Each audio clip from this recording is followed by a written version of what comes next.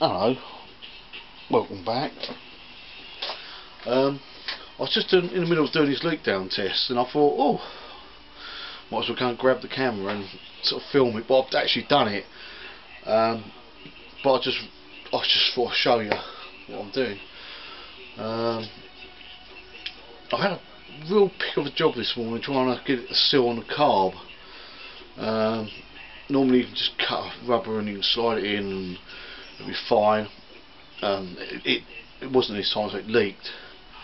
So I slid the rubber up behind the inlet manifold thinking perhaps that's a bit of hold of it.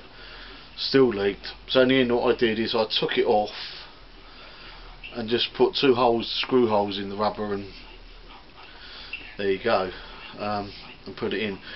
So what I'm going to do, because I've already done it,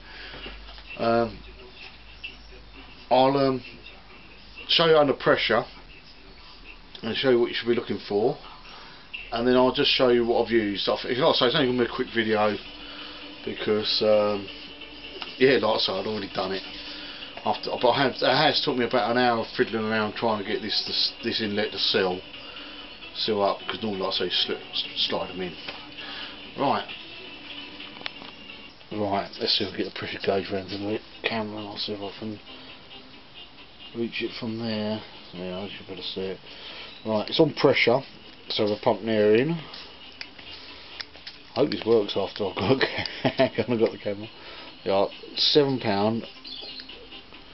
So you need to go up to,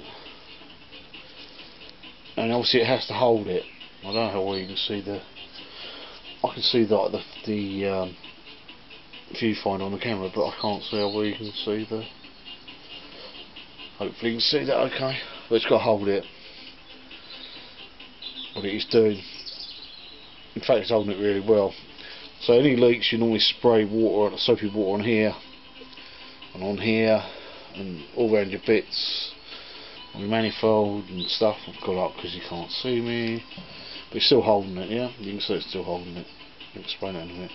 Then you let the pressure off. This is a Mega Vac. I'm trying to think what number it is. There's always something in the way so you can't fold something there. Mega Vac MV 8500. Good tool.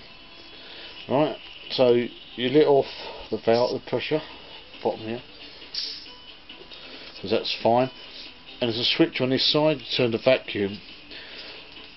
With the idea of vacuum is you pull a vacuum in and it will pull the crank seals in.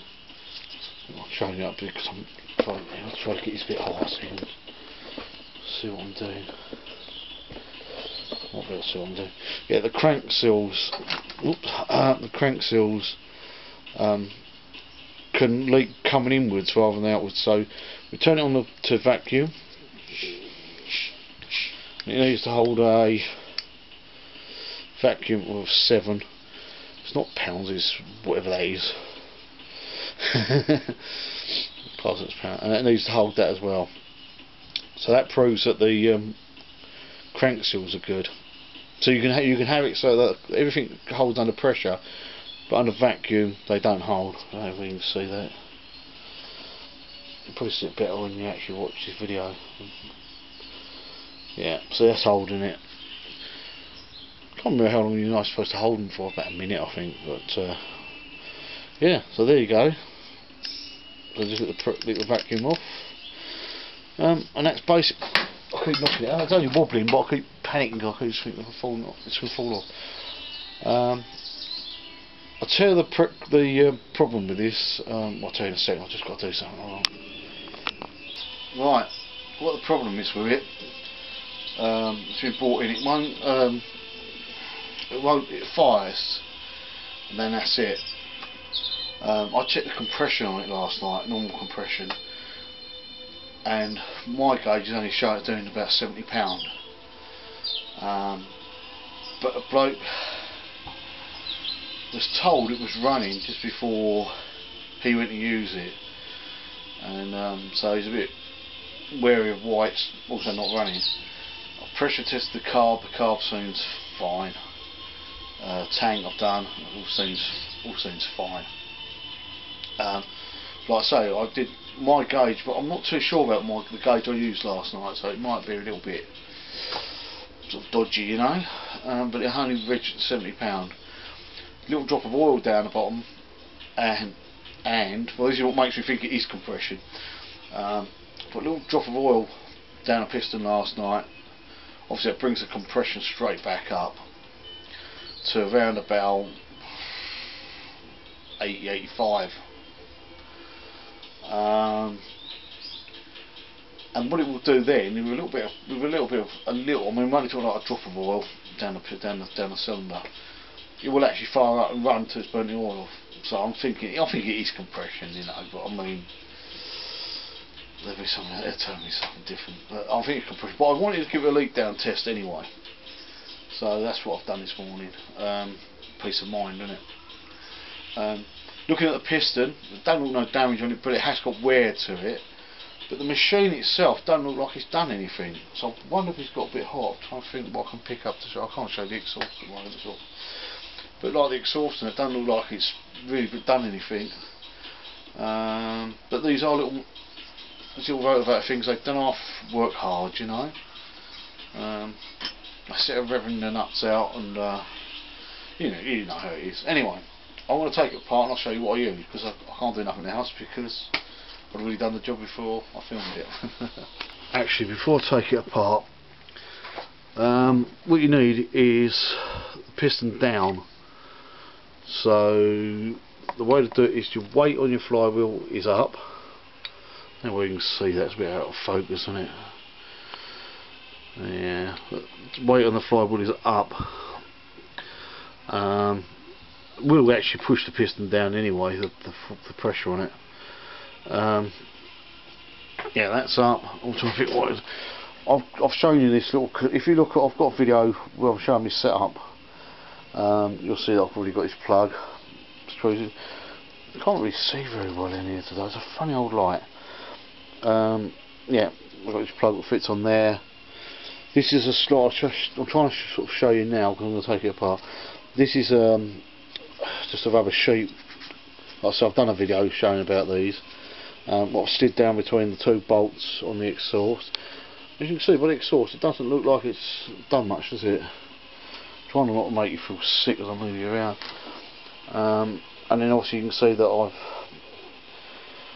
I couldn't get this normal sort of thing you have to slide down the end. But I couldn't get one to seal, so I'll put the hole straight through. But I will show you in a minute. Yeah, so you have to have that on the bottom. You have to make sure that's sealed. If they leak, you have to check these bits you put in first, what you do yourself, like all the joints, and you check that with soapy water. Well, I have got a video on doing the petrol tank, and it's basically the same setup. Yeah, so I'm just trying to think what else you have to do. You have to, normally, if they just slot in, it's literally like a 10-minute job. I mean, it took me an hour because I kept trying to get that to seal properly, and it wouldn't seal. What was annoying. Yeah, because I mean, the machine itself don't look like it's done a lot, does it? Right, I'll take it apart and I'll show you what I used. Right, this is the inlet manifold. What I did in the end is I just made 2 holes through the rubber. You can see what's been on it. So obviously that was going to seal because yeah, it blocked it completely off. What the problem was with it is the little holes on the other side, the inlet, I couldn't block them off and get the angle while pushing through, because it normally slips through like my finger has, and it'll hold it. But just because the way it's on there with everything else on there, I just couldn't quite get it there. And like I said, I've done it this side of the car, but normally would work, but it didn't. I just couldn't get it tight enough to make it airtight. So yeah, so obviously I just thought, in the end, I thought, oh, I'll use this one. It's a bit hacked about, so I'll just put a couple of holes in it. And I mean, if you can do it that way, it's better. But obviously, normally you can do it without unbolting everything, like the exhaust. Just loosen it and slide the rubber down. Right, I'll show you the one for the exhaust. Just looking at that piston, that's got a few grooves down the side. I don't think you can see it on the camera.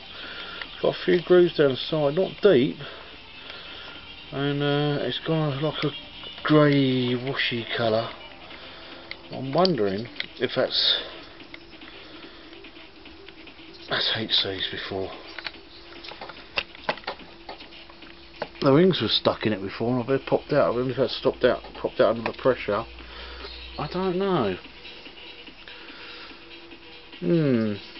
I think it's another piston. I mean, it ain't a bad little job on these because the cylinder's just bolted here. So you just unbolt the cylinder and pop it off and whack a new piston on, new cylinder if it comes to it, and yeah, not a bad little job. So it's a matter if they want to have it done, isn't it? Right, I'll just take this exhaust side, the other side, I'll turn it around. I'll show you how I'll take it apart, just so you can see it just slides in. Let's just loosen it off.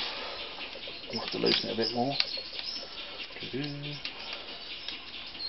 You do have to measure them all before you put them in, really. Now, you see the water being spraying down it, because I couldn't figure out where that was coming from. It's coming from there.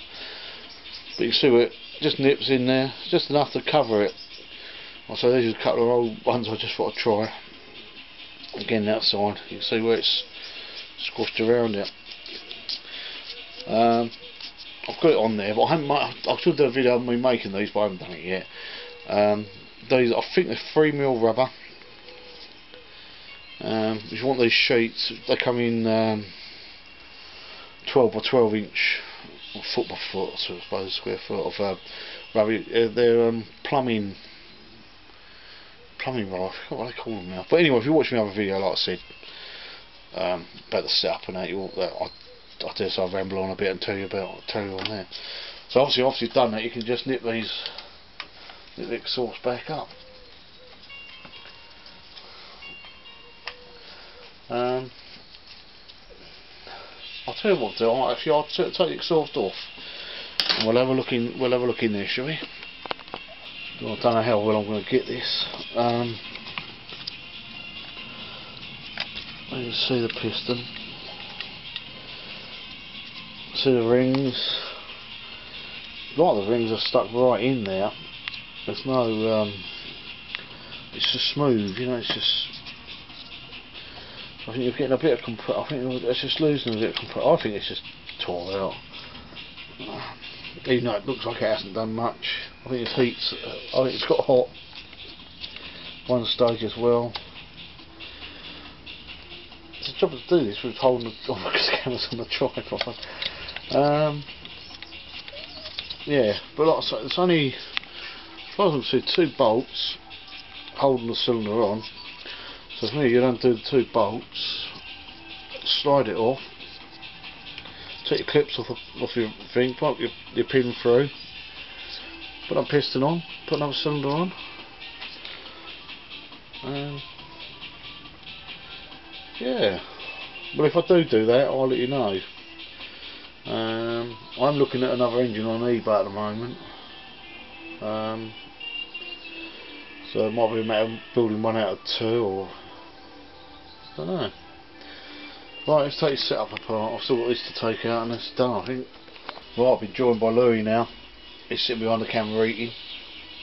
Right, I'm going to do this bit again. I've done this bit about 10 times so far, as my usual.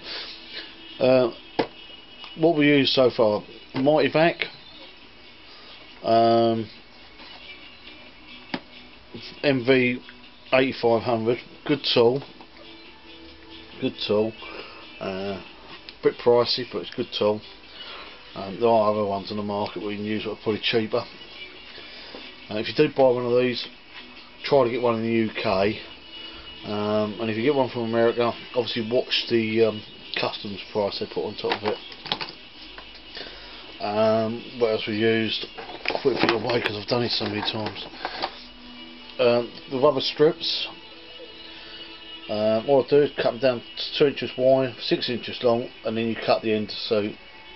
And obviously with this one, we did the carb, I had a bit problem with. So then I just put 2 holes in it and put that on it, did the job. And once you've got these, you can just keep them and use them for other ones, you know. Like I say, you only buy a sheet. This is the other tool you need, or something like it. You can make one of these that fits in a spark plug. Remember, this is not a compression test. This is a leak down test. So you don't have the cylinder piston moving. That's the difference.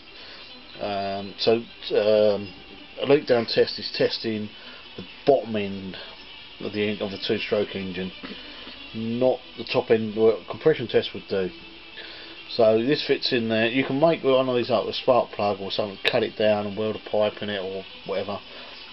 The main difference is, that's what apart from it's got a hole all the way through, it's got a rubber O-ring on it, not a metal washer, and that's just a standard O-ring. It's nothing special if you're making one of these up. Okay, I think that's sort of like the gist of what we've used. But once you've got it, haven't you? So that's the thing. Handy tool. And like I say, remember, it's not doing a compression test. That's a completely different thing. Or, you know, top end compression. I think that's secondary compression, and this is first compression. Or is it the other way there? I can't remember. But anyway, yeah. If you watched the video of was it the update video? We mentioned the last update video. We mentioned the crank straightener tool. It should be here today, tomorrow. It's in the country, so it went through London Customs as far as we know. So it should be any time now. We're waiting for UPS to deliver it. Bill, I think it's Bill from BGM, Bill's Garden Machinery, has made a comment and said about cranks breaking. That's true, they do.